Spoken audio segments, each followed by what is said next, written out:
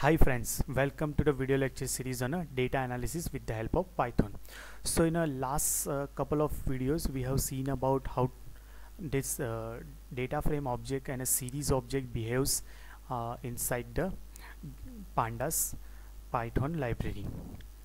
So in this tutorial we are going to see about that when you load huge amount of data, there may be a possibility that there is a couple of percentage of data maybe a missing, and those missing data is something like a spam while you do for the further analysis,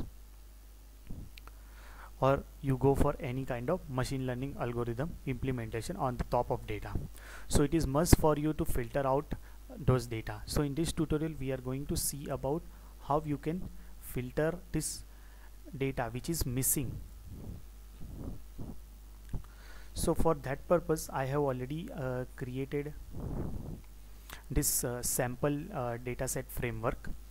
Does some of the dummy datas I have created, and we'll apply this filtering process on the top of this data.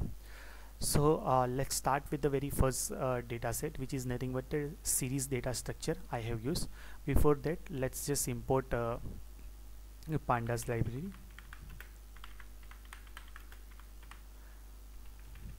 We'll rename it to the pd, so we can reference every function in a pandas as a pd. And there are a lot of places I have written actually np.NAN. It is nothing but not a number or a missing value. So this is the special symbols. It is available inside this numerical Python library numpy. So we'll import that library also, so we can reference np.NAN as a not a number value, just to signify a special symbol to signify that it's not a number. So we'll import numpy as a np. Okay, so we have imported this pandas library and a numpy. Now let's create this data set.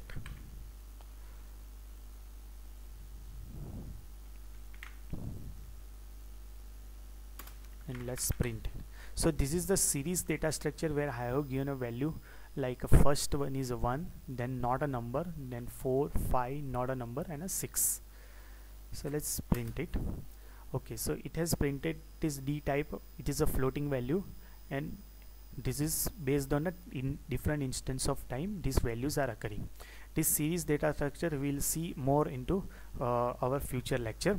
So basic common example of this series data structure is nothing but the data you are observing at a various instance of time about a weather condition, or various instance of time about the stock market, whether individual stock going up or down based on the different instance of time. So you can analog those data with this kind of example. Now let's see, we have seen that out of this total 6 values in this series data structure, there are 2 values which is not a number. That's why we have specially defined this NaN with the help of this numpy library. Now suppose we want to drop this 2 number which is not a number, because that is something like a spam for us. Actually it's a missing value. How we can drop this value? So inside this series data structure we can apply drop NA value. So drop NA is nothing but drop not a number value, which all you just drop it. So let's apply this. So it has given us the 4 values only. The first value is 1, the first index value which is not a number, so it has dropped. Indexing is still preserved, so 0, 2, 3 and a 5. So first value, first indexing first, and a fourth indexing, it is not a number, so it has dropped it. So this is about how you can drop this row level dropping in a series data structure. Now let's see how you can do the same thing in a with a data frame object. So I have created one sample dummy data in a data frame object. So let's just import it, and let's visualize it how is that data. So I have created data which is having a total 4 records, and individual record is having a 3 feature values. So first row has all 3 numeric value, the second row has a first column is numeric value, remaining 2 values are missing. It's missing means not a number. In a third row all values are missing. In a fourth row first value is missing, then second is and third is numerical value. Now suppose we want to apply this drop_NA function on the top of it, and let's see what happens. This drop_NA, what it will do.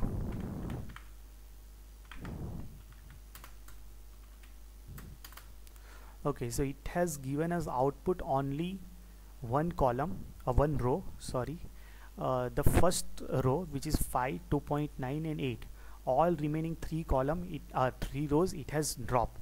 So why it is doing all 3 rows it has dropped? Because this drop_NA function works like, if any of the at least one value is missing across the whole record, it will just drop it.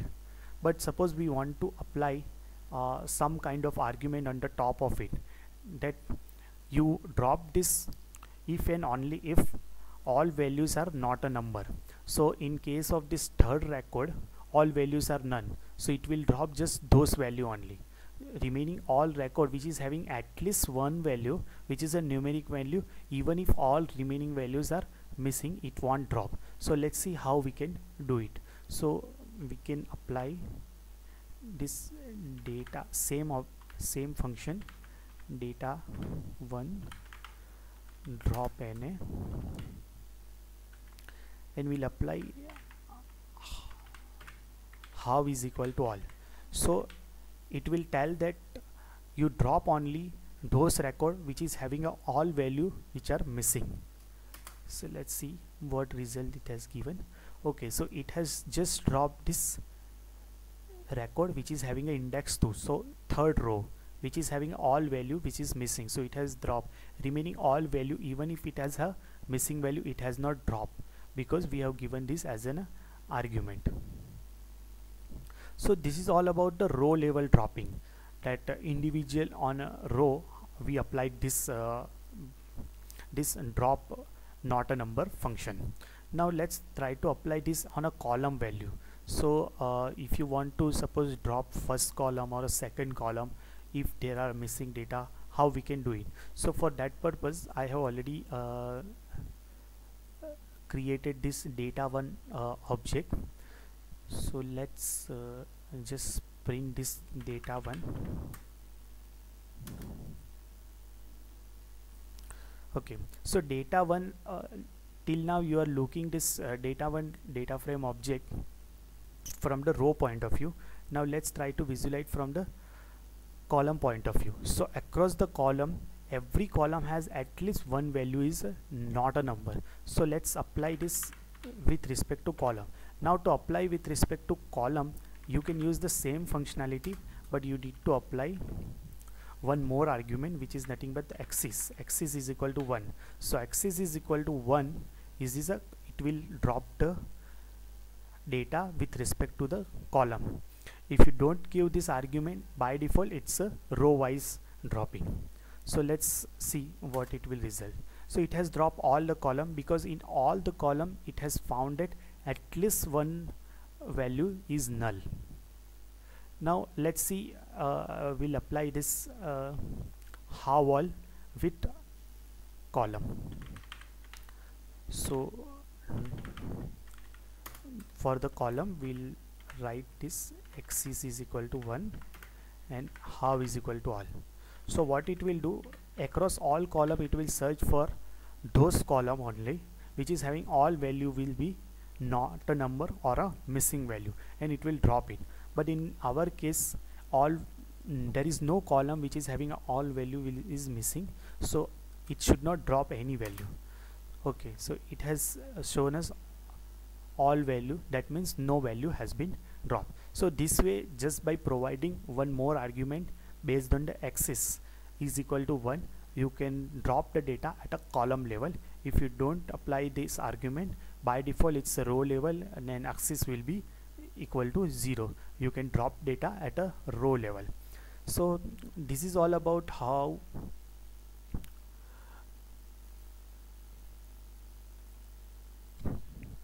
you are filtering data across the all rows or all column. Now suppose if you want to filter some of the cells based on some threshold only, so very subgroup of rows, and out of that subgroup also there are couple of columns only you need to filter, then how you can do it based on some filter? Because in this case we have seen that either is just discard the full rows based on our all records or all arguments, that if every record is missing you just discard the full rows, or if you don't provide any kind of argument, we have seen in our row level stuff, even if at least one value is not a number, it will just discard it. So in this case it has discarded all the rows which is having at least one value is missing. Now in this filter based method, what we can do, we can apply some kind of threshold, that at least if one value is available, you keep it. If at least two values are available, you just keep it, or if all three values are available at the row level, you just keep it, otherwise just drop it. So let's just apply this with same. We have a data one, let's drop, and we'll apply threshold. So it's a thresh, so thresh is equal to 1. Let's apply 1 and let's see what result it will come. So we haven't provided axis is equal to 1 or 0, so by default it's 0, so it's a row level filtering it will do, and threshold is equal to 1. So we have provided threshold is equal to 1, so it has filtered, it has kept all those columns which is having at least one value is numerical value which is available. So first record has all three value, the second record has at least one value, the third record has also two values which is available. So all those record it has written which record has at least one value which is available at a row level. Now let's apply this same one with different threshold. Threshold is equal to 2. Okay, so it has filtered another one more record from us, so it has written all those record which is having at least two values are available. So the first record has all three values are available, and this last record has a two value. The intermediate two record has a only one record is having one value, so it has discarded it, and one record which is having all values are missing, so it has discarded it. So in this way you can filter based on rows or column or individual cell level. Once you discard or filter all those data, you can go for a further processing which is nothing but the clean data. So in this tutorial we have seen that how we can discard this data, how we can filter this data. In a future lecture, future video tutorial, we'll see if suppose want to fill this data with some of the value, if these datas are missing, suppose we want to provide some default value, we'll see into next lecture. So thank you guys for the watching. I hope you enjoy listening this video. Please do like, comment and subscribe it.